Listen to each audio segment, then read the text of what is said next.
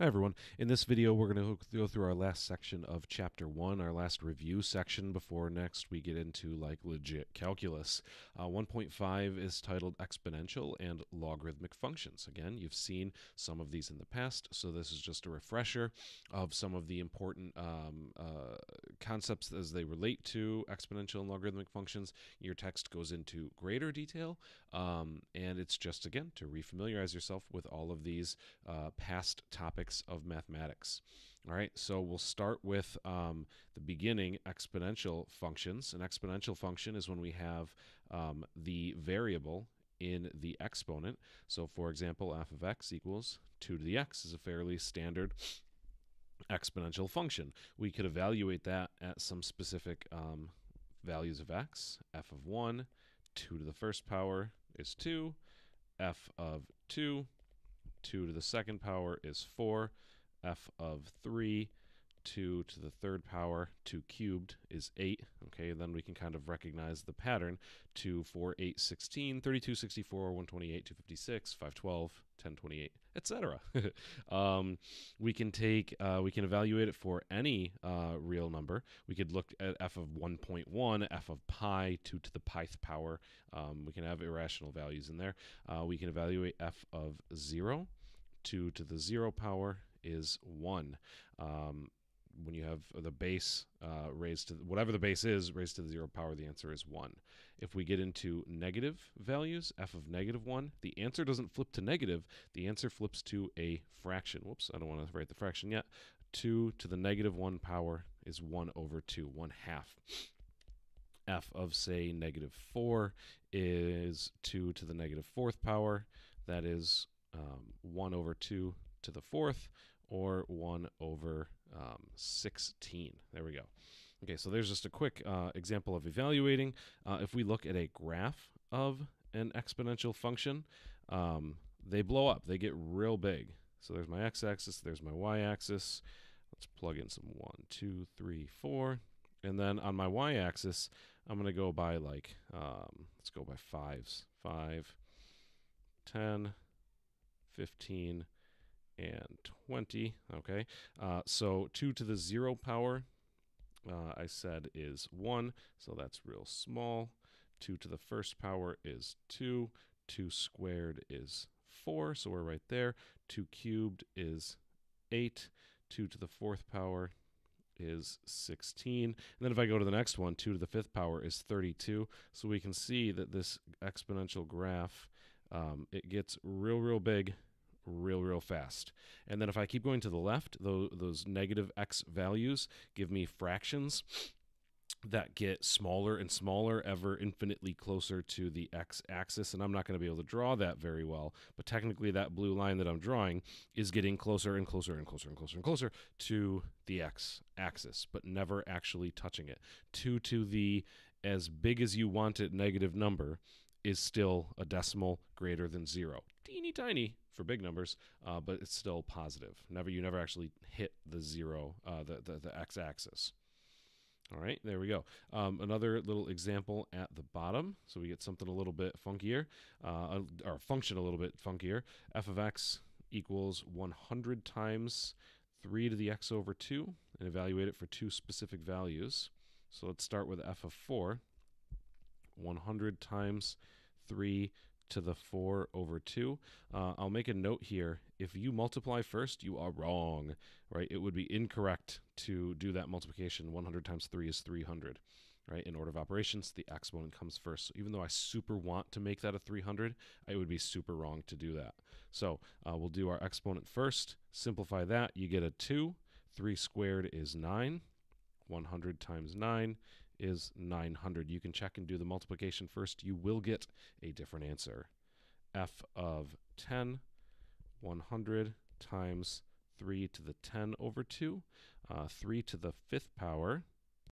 Now I know that 3 to the 4th is 81. If you multiply 81 times 3, you get 243. So when I do that final multiplication, 2, 4, 3, 0, 0. Sorry about my funny looking 3 there. 24,300. Boom. All right, so that is just a quick little example there of evaluating. Next up, we have graphs of exponential functions. If the base is not positive, excuse me, if the base is greater than 1, so 4 to the x, 2 to the x, to the right of the y-axis, the graph blows up real big. To the left, it gets closer and closer to the x-axis. All right.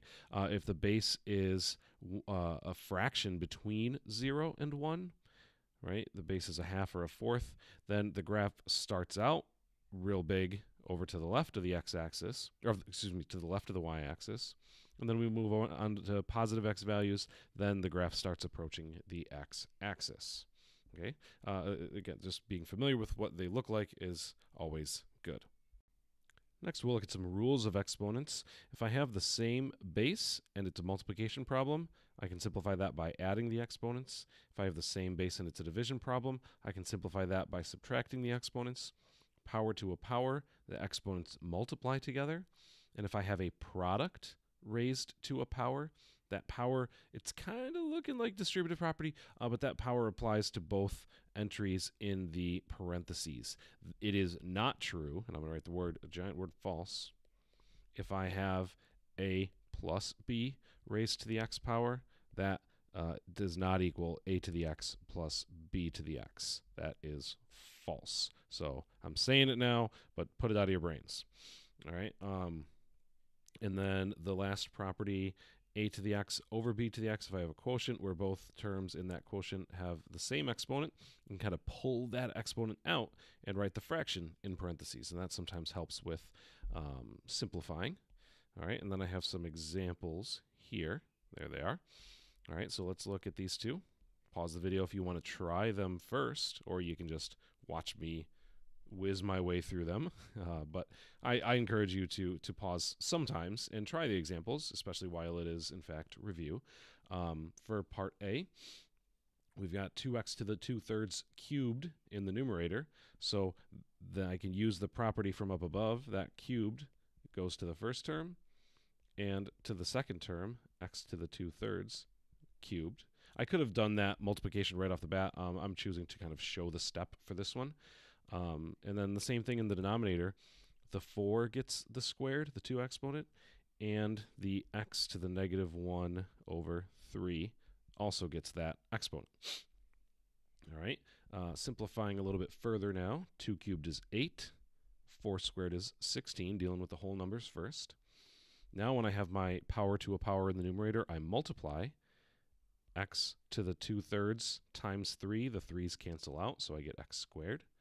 And in the denominator, x to the -1/3 times 2, right? Power to a power, you multiply. That is -2/3. Okay. Now, what do we got? Let's see. Simplify a little bit further. Coefficients out in front. 8 over 16 is a half. And then I have same base division problem, so I'm going to subtract those exponents, but I'm going to write my work off to the side because there's a negative and sometimes people make mistakes. 2 minus -2/3. So that's the same as 2 plus 2/3. So we're going to rewrite that as addition. And I'm going to get a common denominator so I can put those two terms together. 2 is the same as 6/3. 6/3 plus 2/3 is 8/3. Okay, and that is a positive 8/3, so it stays up in the numerator like that. So that's your answer for part A. Actually, I could also just write that a little bit cleaner as x to the 8/3 over 2. That looks a little bit better. All right, part B. Let's see what we got here. I have something in parentheses, multiplication raised to the second power. So that power to a power, we multiply. X cubed squared is x to the 6th. Y to the -1 squared, y to the -2. Down in the denominator, we've got the same thing going on. With my x in parentheses, that's x to the first power. So 1 times -2 is -2. And y squared to the -2, that's going to be y to the -4 when you multiply them. All right, now we do the division. Simplify the x's. X to the 8th, where did that 8 come from? Well, subtract my exponents. 6 minus -2 is 8. And then if I do for the y terms, -2 minus -4 is +2. So that's x to the 8th, y to the 2nd. I didn't write that it's +2. x to the 8th, y to the 2nd, and then there's nothing left in the denominator. Everything popped out of the denominator because of the negative exponents. All right, there we go. Now we'll talk a little bit about logarithmic functions. Logarithmic functions always scare people because you're writing the word log inside of a math problem, and it represents this thing that's kind of arbitrary and abstract. But logs and exponents relate very much to each other.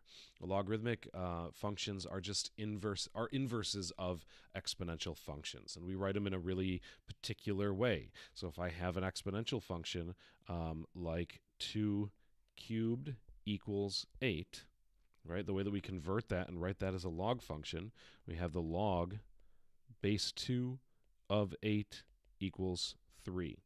Okay, here my base is 2. Here my base is 2. The 2 is like a subscript halfway below the line. The 8 goes there, and the exponent is now like the answer to the problem. So when we answer a log question, we're saying, all right, if the base is 2 and the answer is 8, what is my exponent that I need? How do I get from a 2 to an 8 using an exponent? Well, you cube it, okay? And that's how we can kind of interpret these. If I have a log base 3 of 27, how do I go from a base of 3 to an answer of 27 using an exponent? Well, that's also 3. 3 cubed is 27. We can even go real fancy with like fractions. How do I go from a log base, let's say base 5, and I want the answer to be 1/25th? How do you turn a 5 into a 1 over 25? Well, you raise it to the exponent of -2. The 2, the squared, makes it a 25, and the negative flips it down into the denominator, makes it a fraction. All right. We have the natural log.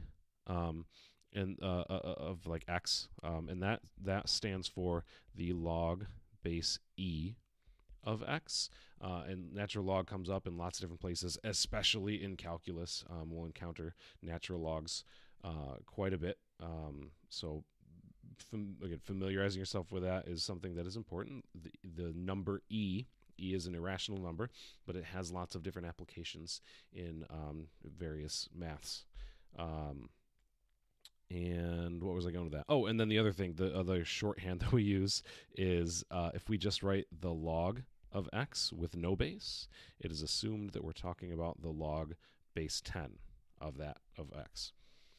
All right, now a quick look at the graph of some log functions. Okay, so we have the log base 2, natural log, and log base 10 given to us there. And so that's what they look like. So our log function, it exists purely on the right side of the y-axis. Log is only defined when x is positive, right? When x is negative, it's not defined, and that's because, well, if my base is like 2, so let's use that example. If my base is 2, the log base 2 of -4, right? How do I go from a 2 to a -4? So what power do I raise 2 to make the answer be negative? The answer is there isn't a number that I can use there. That answer does not exist, and so that's why we see these graphs not existing on the left hand of the y-axis. Just like exponential functions, logs have their own properties also. If I have the log of a product, I can break that apart into a sum of 2 separate logs. If I have a log of a quotient, I can break that apart into a difference of 2 separate logs.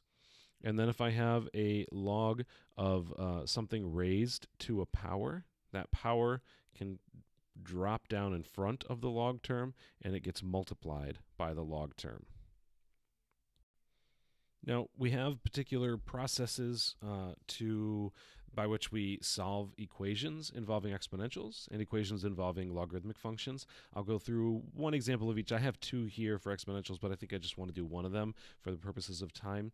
And the technique that we use when the variable is in the exponent, we somehow need to get it down out of the exponent. So the technique we use is we're going to take the natural log of both sides of that equation, right? So when we're solving equations, as long as I do the same thing to both sides, I'm staying balanced, right? I could add 10 to both sides, I could divide both sides by 3, but that wouldn't be very helpful here. Okay, so the fancy thing that we do is we're going to say, all right, on the left-hand side and on the right-hand side, I'm going to take the natural log, of each term, each expression. All right. In doing that, the natural log of 2 is just a number in my calculator. I can figure out what that is. All right. But on the left-hand side, that we have the property from the previous slide that says that this exponent up there, that can drop down in front of my log term, and we write that as multiplication. So we have x times the natural log of 5 is equal to the natural log of 2. And then to solve for x, we divide. And if I wanted to get this approximated in my calculator, I could do that. Or I could leave it in its exact form, the natural log of 2 divided by the natural log of 5, like that. All right, now let's look at one or two, maybe just one example, solving equations that have logarithmic functions in them. Let's look at A, and let me rewrite it first. A says the natural log of 1 over x, and they have it in parentheses, so I will too, is equal to 4. Okay, and the key step with solving our logarithmic functions is first, if I had one like B or C, where I have log terms in more than one location, I want to condense them, push them together using the properties from the previous slide.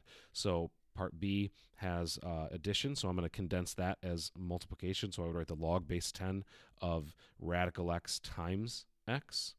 And in C, it's subtraction, so that pushes together as division. So it'd be the natural log of 2x over, it ends up being x to the 6th because that comes up, the 3 comes up as an exponent. You can read through them on OpenStax on the website. If you want to see those worked out, I'd be willing to make a video, but I don't want to make this one too much longer. But once you have them pushed together as a single log term, the key is rewriting it in its exponential form. So what do I mean by that?